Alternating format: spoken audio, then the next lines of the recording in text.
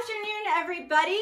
Welcome to this episode of Serpente Sunday for Sunday, February 14th, 2021. I am Lori with Behavior Education at Spirit Keeper Equine Sanctuary, where it is currently minus 6 degrees Fahrenheit outside with a wind chill of -18, and I am very happy to be inside with my snakes. The snake in the enclosure above me is who we're going to highlight today. Actually, we're going to highlight his enclosure because he just moved into it on February 7th. And it is a 5 foot by 2 foot by 2 foot black box cages enclosure.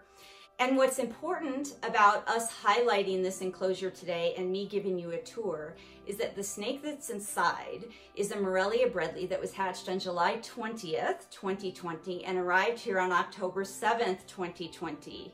His name is John Shepard, named after Lieutenant Colonel John Shepard from Stargate Atlantis. As you can tell by those dates, he's not very old and he hasn't been with us a super long time. He was produced by Ralph Polinsky at Midwest Serpentarium, and he's still a tiny baby. I'm going to show you a video at the beginning of one of his training sessions so that it just reminds you which snake that we're talking about here and what his old enclosure looked like. So you might be thinking, if he's just a little baby, why is he already in such a huge enclosure, which is likely going to be his adult enclosure? Well, it's because I took his entire 12 by 12 by 18 inch terrarium that he's been living in since he arrived in October, and I put the whole thing in this 5 by 2 by 2 black box cages enclosure. I left his terrarium furnished just like usual. Nothing changed for Shepard. Everything is just the same for him, except that I set his living space inside this bigger enclosure and I opened the door.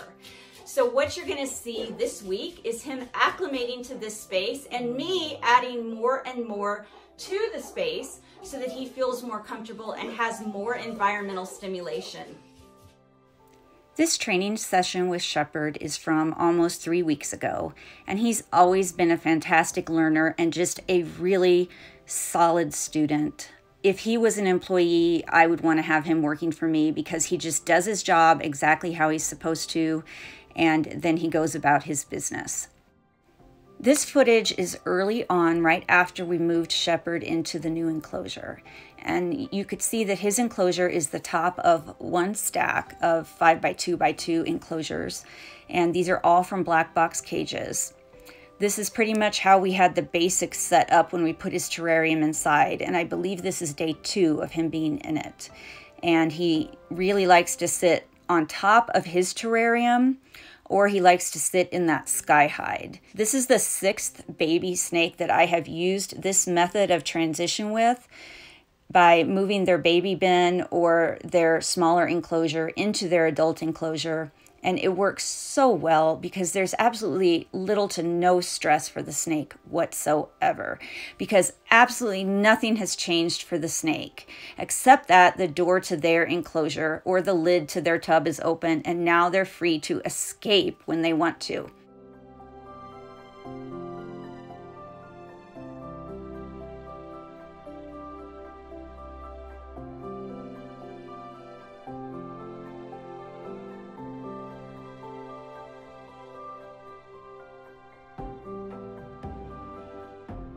Now this is day 3 or 4, and he has decided that he really likes that sky hide, and he was actually totally inside the sky hide. But if you notice now, there's some extra things in the enclosure to include that lizard lounger net, and he was watching me as I installed that. And he started coming out of his sky hide to see what I was doing, and he got bored with that after a while and then started going back inside. I've also added a magnetic ledge to this side of the enclosure, as well as the hammock. And then on the other end of the enclosure, there's still some bare space, and so I'm about to fill that up. Now you can see that the right side of the enclosure, as you're facing it, doesn't look quite so bare. I've added more perching. I've added more greenery, which are not live plants. I'm not very good at keeping plants alive, so this is fake foliage for sure. Now that branch is real. That branch was collected from Woodland Park, Colorado, and it was thoroughly cleaned and sanitized before it was put into the enclosure. Here is another magnetic ledge that I've added on this end of the enclosure. These are really popular with the snakes, and these are both from Mag Naturals. And as you can see here, I have these magnetic ledges in other enclosures as well, and the snakes use them really frequently. They're textured, they have an uneven, rough surface, and I think that's part of the appeal to the snakes. So basically, here's his enclosure, the way that it's going to stay for now. I don't know if I will add more things to the space or not. He's got 2 magnetic ledges, he's got several perches, he's got 2 hides on the bottom, he has a shelf, he's got a log. There he is, out exploring. And I do need to mention that although he sits on top of his terrarium all day, or he sleeps in or around his terrarium during the day, that at night he is coming out and he is exploring the larger space. He hasn't shown me any signs of stress or fear, and it's just as though I forgot and left his enclosure door open, and so he's taking advantage of that. This is what the enclosure looks like right now as a whole. That's his old terrarium. So I do have water in his old terrarium and in the new enclosure. And that's because I absolutely did not want to change anything at all with his old living space. I wanted to literally put his entire old living space in the new enclosure and leave it as is, and then fully furnish the new enclosure as well. So he's now free to get used to the new enclosure in his own time as he feels comfortable.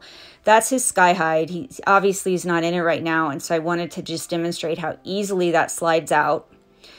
In his old enclosure, he used to sleep during the day in this half coconut hide, and he did that the very first night that I moved him in to this new habitat. It's got a rock inside, and he would like to lie on top of that rock, kind of squished between that rock and the top of the coconut. And as you can see here, now he's sleeping during the day with himself squished between his enclosure and the wall. And many of the snakes really like spaces like that to rest in or to hide in when they're sleeping. And then what he'll do at night is he emerges, he comes out, he sits on top of his enclosure for a while or in his sky hide with his head hanging out. And then late into the night, he explores the entire space of this new habitat. I'm taking temperature readings.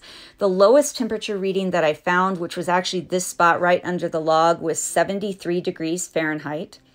And the hottest reading is, well, on top of the rock there, which is right under his heat source, it's the ceramic heat emitter, is 85 degrees. And then next to the ceramic heat emitter up on that ledge, on the far end, was 92 degrees. And then on the end furthest from the heat is 82 degrees on the ledge and about 75 degrees in the net. And so as you can see, he's got a whole bunch of different temperature gradients and temperature variations to choose from. And then he also has a UVB light bar that's there next to his heat source. He's got 2 ground hides, which I'm not sure if you noticed in any of the previous video footage, but he doesn't use those. They're there if he wants them, but he didn't use them in his old enclosure, and he's not using them in this one, but they're just there if he wants them or he can sit on top of them. He used to sit in his half coconut hide on top of a rock, and then lately now he's either been sleeping between his enclosure and the wall of the new enclosure, or in the sky hide, or up there on top of his terrarium.